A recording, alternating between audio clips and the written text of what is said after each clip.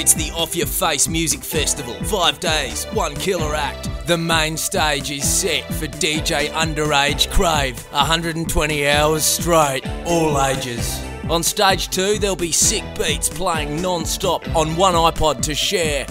That's not all though, there'll be silent reading, sniffer dogs on bikes, rehydration station / toilet. There'll be ciggy butts on the ground, for sale.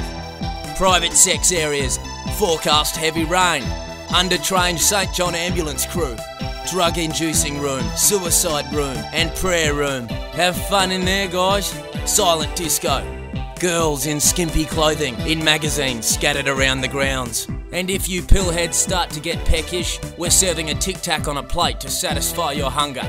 Although that might be a bit much. Don't hold your breath, but we might have DJ Bunny Bun doing a main stage set. It probably won't go off though, because she doesn't like loud noises. It's not just a music festival though, there'll be timeshare information sessions on investments in cute animal clothing companies expanding in regional Australia, held every hour on the hour. It's the perfect thing to consider when you're off your fucking head. Tickets are available to purchase online via a notorious child pornography website. And if you get too rowdy, it's nap time for you. I can't fucking sleep, man. I've had too much fucking MDMA. Go to bed or I'll knock you out. Oh, fuck, alright. Fucking hell.